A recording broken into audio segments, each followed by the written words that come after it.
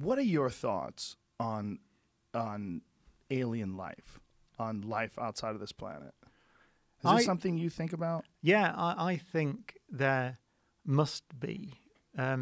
Even in the solar system, I would not be surprised if we find microbes on Mars or on some of the moons of Jupiter or Saturn where there's liquid water. Like Europa. Yeah. And the reason is, that if you think about, the reason I think that, and it's a guess, is because if you look at the history of life on Earth, then, so Earth formed and it was just there was no life. It was a ball of rock. And almost as soon as it cooled down, we see evidence of life. So certainly 3.8 billion years ago, possibly even further back than that, we see evidence of life on Earth. So somewhere along the line, geochemistry, active geochemistry became biochemistry on Earth. And we have some idea, that if you get gradients of temperature and acid and alkaline and the conditions that are naturally present on the surface of oceans, then complex carbon chemistry spontaneously happens. So we know that life, almost certainly we know that life began on Earth. I mean, the other option is it came from space or something like that, but it probably didn't. Right? It probably began on Earth. So that means that at least here, that happened. And that we know that the conditions that led to the origin of life on Earth were present on Mars 4 billion years ago. And we know that they're present on Europa today. So I don't see that there's anything special. Life is just chemistry. And the idea that geochemistry becomes biochemistry is not fanciful because it happened here. So I think that given the same conditions, it would be surprising to me if the same thing didn't happen, in that life begins. So that's one of the, to test that is one of the great frontiers of science now. It's one of the great challenges, which is why, another reason we're interested in Mars, because we know those conditions were there. We know there were what's called hydrothermal vent systems on the floors of oceans on Mars 3.8 or 4 billion years ago. So it would be good to know if what I've said is right. And the way we find out is to find life or evidence of past life. Are you aware of the speculation that was going around? How recent was it, that Occupy thing, the octopus eggs? There was a group of scientists that were speculating that it's panspermia, the idea of panspermia, that it's possible that octopi had come from somewhere else. Some frozen eggs had actually come from somewhere else and landed on Earth. And these were like legitimate scientists that were contemplating it, not morons. I don't think... Have you seen this? No, I didn't. But I mean, I think it's unlikely. So panspermia doesn't have to be unlikely. Right. I mean, for example, you might have seen the other day we found an Earth rock on the moon. Yes. Right. Well, it's back on Earth now because the Apollo astronauts brought it back, didn't they?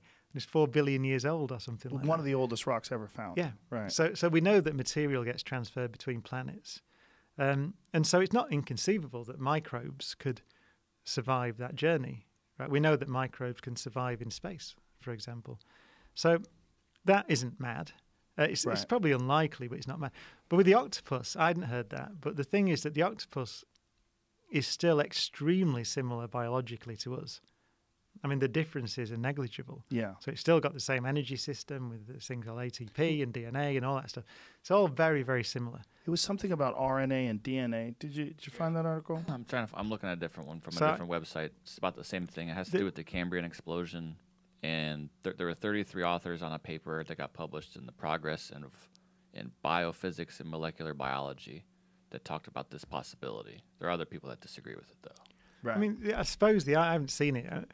So I think it's unlikely because the octopus is extremely similar to us. So that suggests a common origin to me. That I suppose the counter argument you could advance would be there's only one way to do life. So you could say that actually because the laws of physics and chemistry are the same everywhere. So maybe DNA is the only way to do it. So that's the way it gets done. Which is why they're so similar to us. Yeah, although so alien as well. Yeah, they're not, though. That's the thing about an octopus. That's why I'm surprised about it, because they're not that alien. They're very similar. Well, they're in their abilities. I mean, their ability to transform their outer texture and their color almost instantaneously. Oh, yeah. I mean, they have incredible camouflage abilities that really don't exist in the mammalian world. Yeah, but on a cellular level, you look at an octopus cell under a microscope, and you wouldn't be able to tell the difference between an octopus cell and a human cell. So the only way that would make sense is if all life comes from basically the same kind of building blocks and just varies depending upon the conditions and where it takes place. I'm guessing, but yes, that must be the only way you could sustain that, given that they're so similar to us, because they really are, biochemically, is that's the only way it can be done, given the building block, the toolkit, the laws of nature, and the elements and so on that we have in our universe. We have so many different life forms on our planet, but if we found anything that's remotely similar to what we have here on Earth on another planet, it would be such an incredible discovery. Like if we found a frog on the moon, I mean, the world would stop, right? I'd be very surprised if we found a frog on the moon. But I mean, if we found anything anywhere that is in any way similar, an insect on Mars. Well, this is, I mean, as I say, it'd be micro. I think it'd be single-celled things. Remember, I mean, you mentioned the Cambrian explosion.